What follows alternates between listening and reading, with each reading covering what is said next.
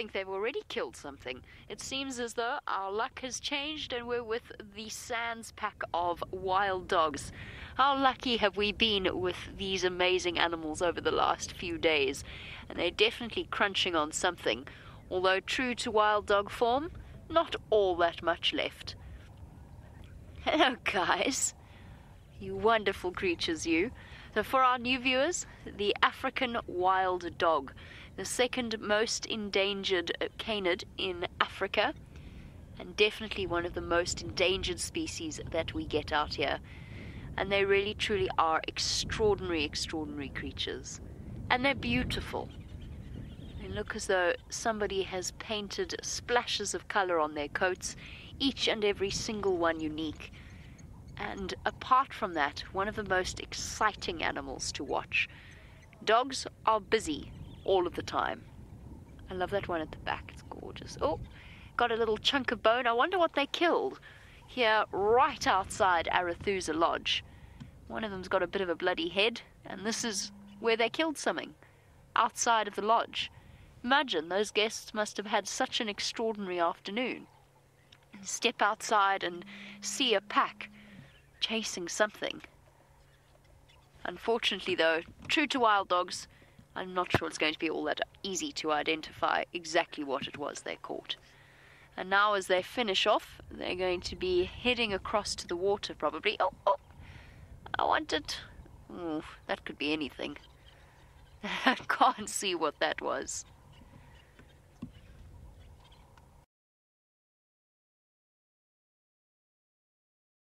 I think the calm before the storm. The rest of the pack is moving up and over the Arathusa Dam wall.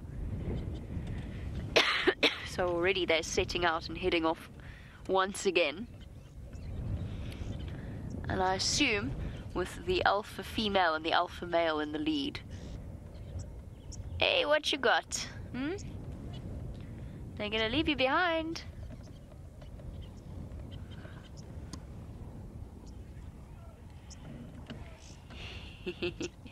Playing with each other. Our CJ, they are related to domestic dogs, but not closely. So they're in a separate genus. They're in the same family, the canid family, but there are separate genuses. In other words, there's enough of a difference within wild dogs that they cannot interbreed with domestic dogs or anything like that. They're separate enough that they are completely removed from that genus. And they actually, even in contrast to a domestic dog, they have 4 toes on their front foot instead of 5. But people get confused when they hear of something called a wild dog. They immediately assume that these are some kind of feral dogs, and that automatically somehow in people's eyes devalues how amazing they truly are. And yet, they are something completely unique and something very, very special. They have been seen in the past as pests, something that is a threat to livestock, a threat to other animals. And as a result, there are so few left. What have you seen? I think it's going to go and play with the rest of the dogs in the pack. Look at that. Head down posture. It's the typical hunting stance whenever they've seen something that they want to go and race after. Now, James mentioned that they are, I can't remember exactly how he worded it, but essentially that they're likely to kill once again before the day is out. And that is because the wild dogs have an extraordinary hunting tactic. It's the complete opposite to the cheetah, the lion, the leopard, all of those creatures that you saw with James and, oh, sorry, not James, my apologies, sorry James, Tristan and Brent, after some of the leftovers.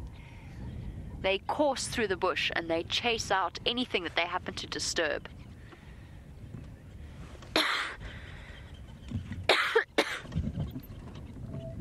Now, James, you want to know if any of them, because the female at the moment, the alpha female, is very, very pregnant.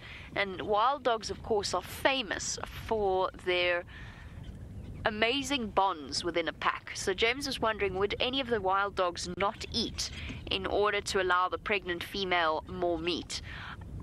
Unlikely, but they might regurgitate for her if she begged at them. So when a wild dog feeding frenzy occurs, everybody has to kind of get in there as quickly as possible. And probably you'll find that the alpha female will move in as quickly as possible because she is, as her name suggests, the alpha female. But the other dogs will eat their fill as well. And if they don't, then they'll keep chasing and killing until all of the pack members are fed.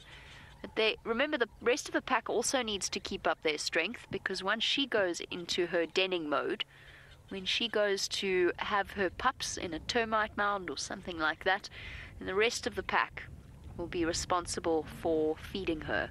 And they'll race out, kill something, and then bring it back and regurgitate it for her. Isn't that amazing?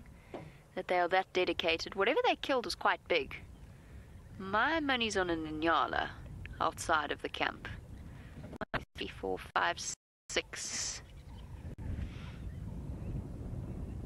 David, you want to know, well, then, do they ever get aggressive over food? Sorry, oh, we appear to be rolling down the hill. I should probably put the car in gear before I take my foot off the brake. Yes, a little bit. Every now and again they snap at each other. They'll have a little growl and a snap, but it doesn't last very long at all. It's nothing like watching a pride of lions feed. A pride of lions will growl at each other and swat at each other, cubs included. Wild dogs, they might snarl just a little bit, and then that's it. Then the rest of it is sort of handled in a very gentle way by begging and whimpering at each other. A lot of the time they'll grab food and they'll have a bit of a tug of war, but it's never particularly aggressive. And they're now off to follow the rest of the pack. There should be 10 of them here.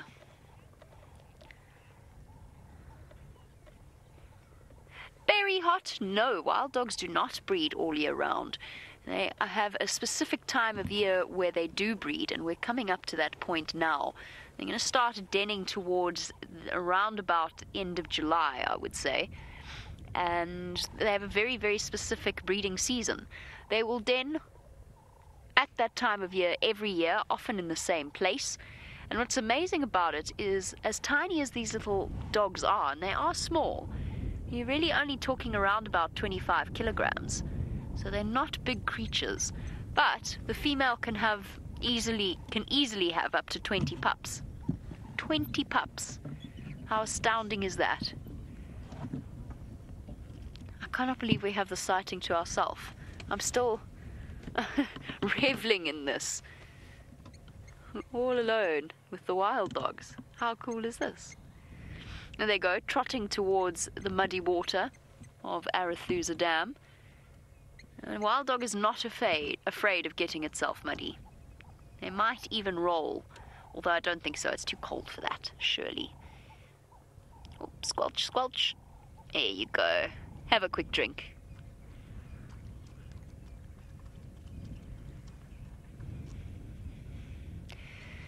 And CT? No, wild dogs have never been domesticated. They don't domesticate well. Given their pack structure, they have not been domesticated. You'll probably find that some people somewhere have raised wild dogs from pups. I'm not sure how well that has worked out for them, but it is not something like in a situation where wolves have been slowly but surely crossbred as well with domestic dogs. I know there's people who buy wolf-dog hybrids. That's not something that happens with wild dogs at all. And I think you'll probably find that anybody who has raised a wild dog pup by hand and had it as a pet, so to speak, would probably seriously have struggled. They're smelly, naturally smelly. It's not their fault, that just is how they are. And their pack is so critically important to them that really it would be a terribly tragic thing to put them in a situation like that. Okay, we're going to move. We all know how wild dogs can go when they want to. I know these dogs are hanging out around the water, but I just want to get towards the dam wall, so if they do decide to cross over, we're in a position to follow them.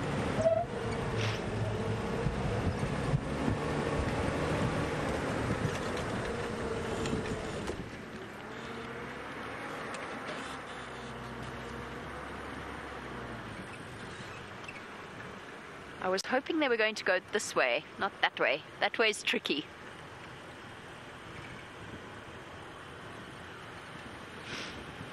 Anna, an interesting linguistic distinction. Anna wants to know, well, why do we speak of wild dog packs and hyena clans? And the answer to that really is wild dogs are dogs, like you get a pack of wolves, whereas hyenas are hyenas. It's something completely different to the dogs. And so we talk of clans. It's also such a different structure. You know, a pack is one thing. A hyena clan is really very different. A hyena clan is all about the ladies. It's led by the females.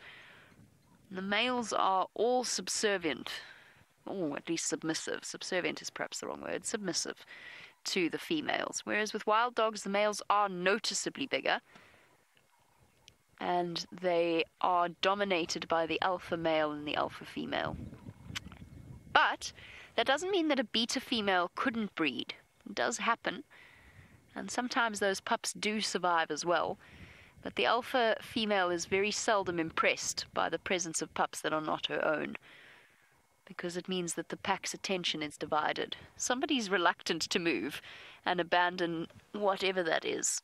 What does that look like? Maybe impala. Might actually have been an impala that they ate.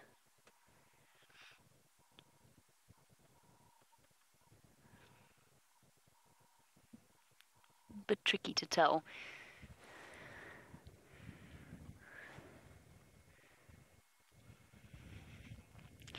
But Lara, yes, absolutely. One mom will nurse all of the packs, which is, all of the pups, which is why it is so critical that the rest of the pack looks after her in the way that they do.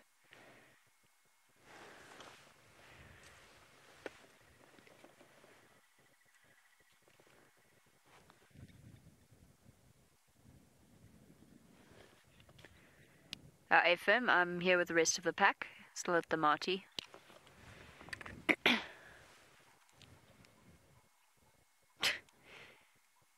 Okay, rest of the people are coming to join us. We've been so lucky, though, to have had this sighting with them.